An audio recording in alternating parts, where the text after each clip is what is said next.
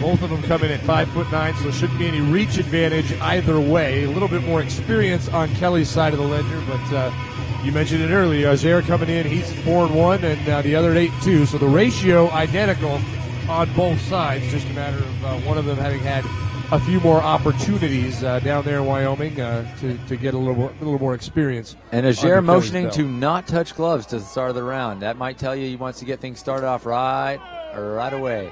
Leg kick, inside leg kick coming from Shane the Crusader Kelly. These guys are feeling out each other a little bit.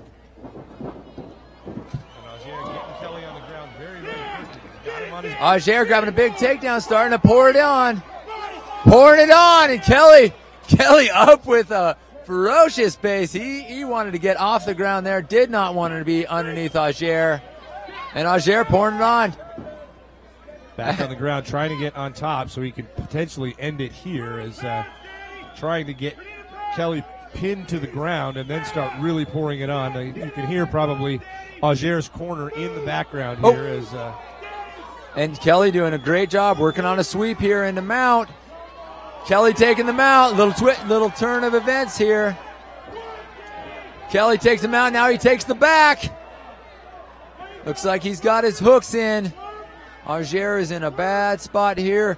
What Kelly wants to do is stick his chest, keep his chest to the back, stick on Augare and not give him an inch. Keep that back mount.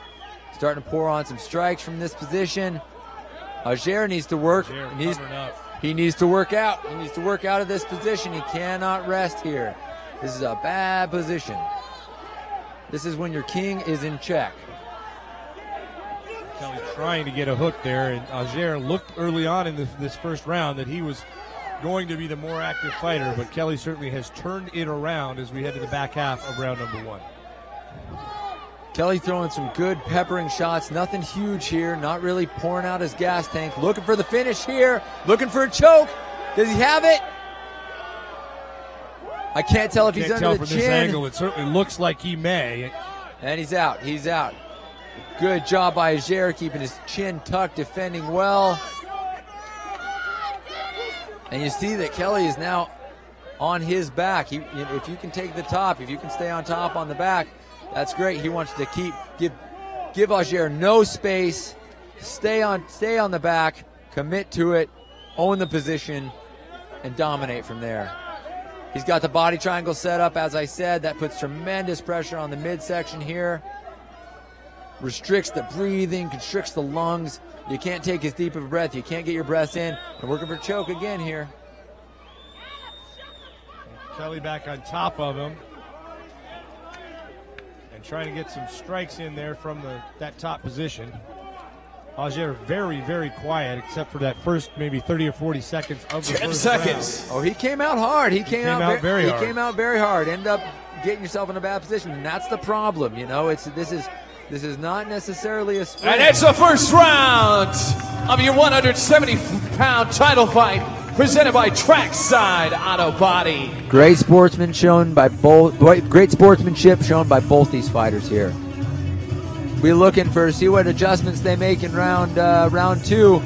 Augare might not want to go to the ground with Kelly. No, that certainly seems to be Kelly's strategy, and it did look early on that Augare had ideas or designs on coming out very, very quickly, trying to kind of catch Kelly by surprise. Kelly, of course, is the more experienced fighter. He does have a couple of losses on his record, so he's not invincible.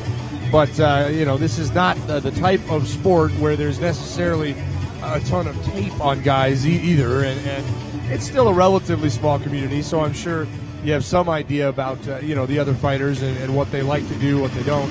On the other hand, everybody's always working to get better, too. And so just because they maybe have not won a fight in a given way before doesn't necessarily mean that somebody's not teaching them how to get better in that particular discipline. Yeah, they may very well come out and do it the next fight. Constantly reinventing themselves, constantly adding wrinkles to their games, working on it, and especially both these fighters with Augare with 1 loss, Kelly with 2 losses. They've tasted that and they've gone to make those corrections. You can guarantee they're going to be looking to take advantage of those corrections that they've made in training camps tonight. Let's see how round 2 goes. Shane Crusader Kelly versus Daniel Eagle Catcher Augare. The fighters in the middle of the ring now, feeling each other out a little bit. Kelly, I think, comfortable with what he was able to do and accomplish there in round one. Augare needs to do something different here in the second round. And they are swinging. Augare is swinging some shots. Oh, landed a big shot there. He rocked him. He is on proverbial roller skates, Dave. Big kick. These guys are throwing down. Trading hooks. Working for the finish, both these fighters. And a big takedown by Daniel Crusader Kelly.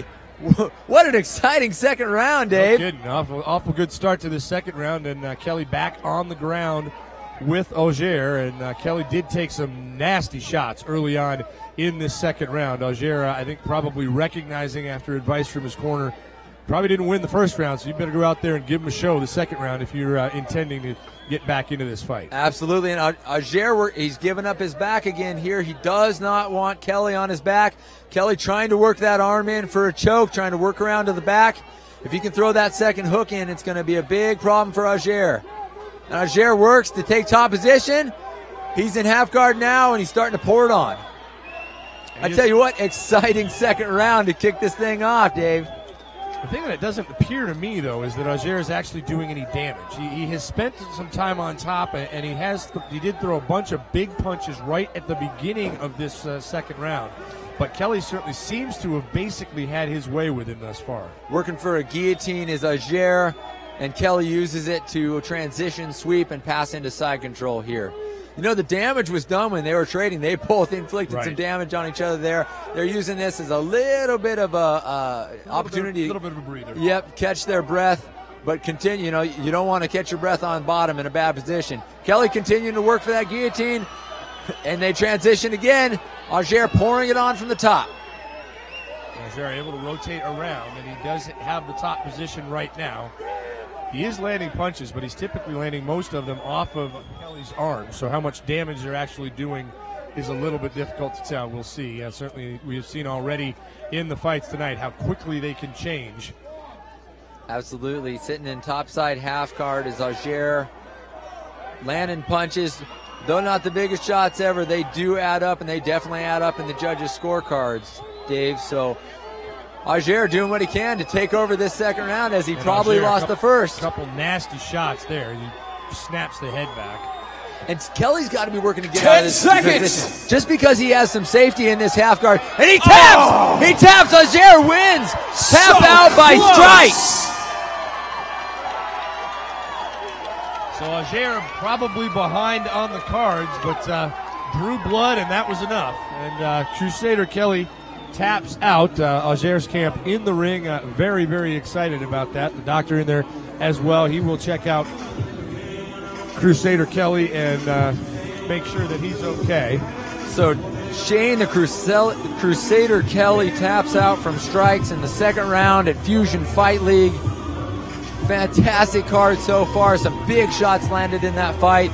Great transitions on the ground, top to bottom. Great heart shown by both fighters right up until the end when Shane the Crusader Kelly tapped from strikes brought to you by Daniel Augare. Auto Body, and your winner by tap out, fighting out of the blue corner, it's Daniel